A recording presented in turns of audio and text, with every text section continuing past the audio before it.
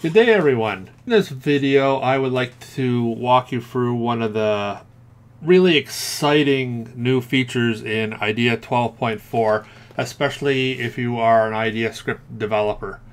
Namely, that now we can program our IDEAScripts in Visual Studio Code, which is a modern, very up-to-date package that allows us to do our scripting in. And I'm going to walk you through how to set it up and what it looks like. So if we go into File, Help, we have the What's New.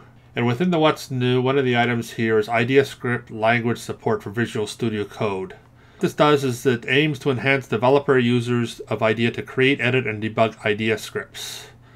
The IDEAScript language support for Visual Studio Code extension enhances the development experience of IDEAScript macros and so on. So if anybody who has done development kind of outside of the IDEA environment may have come across Visual Studio Code because it is developed by Microsoft and it is hugely popular, and it's used a lot for Python development and other language developments. One of the main reasons why we would want to use it is because it has IntelliSense. What that means is it offers intelligent code completion, parameter info, quick info about functions or variables. There's all kind of nice functions there. You can finish off the code. Like, we no longer have to remember all the variables and everything like that. You can just start typing and you can finish it off. Same thing for function names and everything like that. They got code completion. It is really, really nice. It is a major step up from the IDEAScript editor. So now how do we access this? Well, if we go in, and I have opened up my package. So the zip file that contains the IDEA installer for 12.4 also contains a few PDF files. And one of the PDF files is the installation guide. And I've got that just opened up here. So this is the installation guide. And so it walks you through the installation, and I'm going to do it for you. So I'm going to do it on screen so you can watch how I set it up. And then we'll go in and create a short program and just kind of look at what this looks like. So first off, we have to get Visual Studio Code. So I'm going to go into my browser, and I've already done a Google search on VSCode. So that's how it's usually known. But you can, Visual Studio Code, VSCode, and it should give you the link to code.visualstudiocode. So I'm just going to click on download, and I'm in the Windows environment, and so I'm going to click on Windows, and it starts downloading automatically. So once it's done, I'll just click on that to install it. A nice thing about Visual Studio Code is that I'm just clicking all the defaults. One nice thing about the Visual Studio Code is that there's lots and lots of users out there, so there's all kind of support for on how to use it, the tricks to use it, and everything like that. You go in, YouTube has tons and tons of videos on how to use it, so you're not lacking support on how to actually use the editor. Okay, so I've installed it. That was fairly quickly, and I'll just open this up. So now that it's opened, and you can see I've actually just reinstalled stuff, so I do have a few programs here. But to install the extension, so we have to install the extension. That's easy enough. There's a section here called Extensions. We click on Extensions.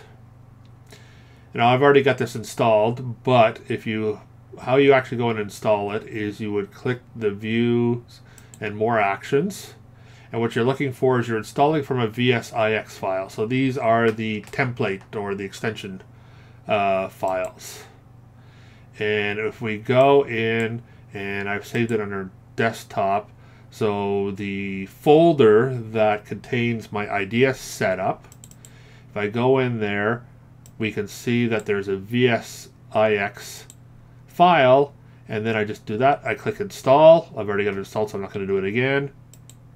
And as we can see that it will install it, and you will see now you'll have the IDEA language support. And if I click on that, it gives us the information here, how to get started, some of the features. So we got like some stuff for VSCode, IDEAScript, how to run an IDEAScript, launch IDEAScript debugger, reload. So there's all kind of different things here, that information. And yeah, so it's really fun. So now if we go in and look at the script, so I do have a script here. This is just a basic, like this is the high value one. I'm using ISM, so I've got currently have the Unicode version on this computer. So that's what I'm using for the demonstration. But if you had the ASCII version and it was an ISS file, it would work exactly the same way. There's all kind of things here, direct extraction. And now if we can go in, and if we want to see stuff, like suppose I'm interested in the client object, I can just start typing client. And here I'm getting all the information. So I got client dot, and here are all the items. So complete delete database. You see how it's really easy to do this? And if I hover over it, it gives me the information on the client delete database, the parameters, the syntax. So it's like having the language browser available to you just by hovering over items, which is really, really great. There's also been built in, if we do the hashtag, we can actually go in and there's all kind of different items here. So we got source code. So it actually has like code snippets in there that's already been created. Sorry, this is actually for Smart Analyze. So one of the items that within here are there's snippets, and how you access the snippet is through the percentage, and then you just start typing. So here you got the FSO, so I can just click on that, and it completes it. Create object, scripting, file system object. There's lots of different things in here. I'll maybe do another video sometime exploring the more items within and how you can do it, but you can see how quite easily it is. You know, even the code completion, you know, I click on task, I see where all the different tasks are. Same thing for database. You know, it's really, really good. We also have access, I'll just delete this, to access the dialog editor. It is F6. We have the dialog editor, and you know, we get the toolbox here. Suppose we want a checkbox, we can add that in, and we can move that around. So it has the functionality of the dialogues. So you know, that's really cool. They've sort of kind of recreated the editor there. Now the only downfall is we can't run it directly from within the Visual Studio Code. So, you know, if you're doing another script and you wanted to use this all the time, what you'd probably end up doing is going into IDEA, and under macros, I'll go bind to ribbon, and I'll just add that. So I'll go new, or did I already do that? Extraction based on date. Yeah, so I already created, well actually no, we'll go back in new macro. We'll go to the file name, and it was what, high values amounts we're looking at, I believe. So we go to open, click on OK, and I'm just going to add it into the IDEAScripting tab, and click on all right there. So now I can just go high value amounts and run it directly here, and we can see if it runs. So maybe let's see what happens if I add in an error. So let's add in an error where the extraction won't work, will fail because, you know, this field doesn't exist. So let's go in and we'll go back to IDEA, and we'll just go run this again. Replace existing file, yes. And here it gives bad equation error on line 14. So I can go here, click OK, and I go back in 14. So it's doing the task performed task. So this is what it's running. So this is where it's actually evaluating the equation that's used. And we can see that there's an error there, and we would just go and then fix it.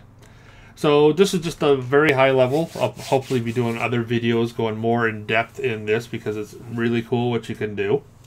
And it kind of ups the game for IDEA scripting, because the editor we've been using has been around for many, many years, but now we have an advanced editor that we can go in and use with code completion. So this should up the game in the speed within which developers can create their own IDEAScripts. Thanks.